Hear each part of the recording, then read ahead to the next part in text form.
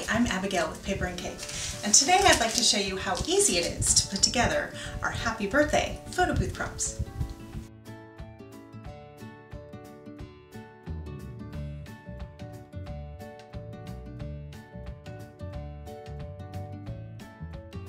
Let's get started by attaching the sticks. I have a few different sizes of the props here picked out, so you can get an idea of how many pieces of adhesive you'll need for the different items.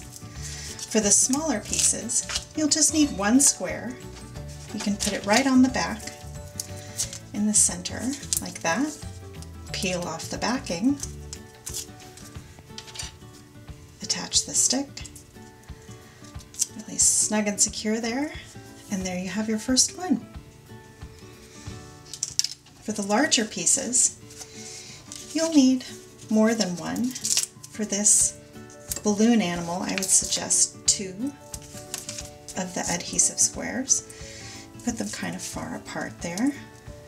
Peel off the backing paper and attach your stick. Press down pretty hard there. And there you have it. It's on very securely.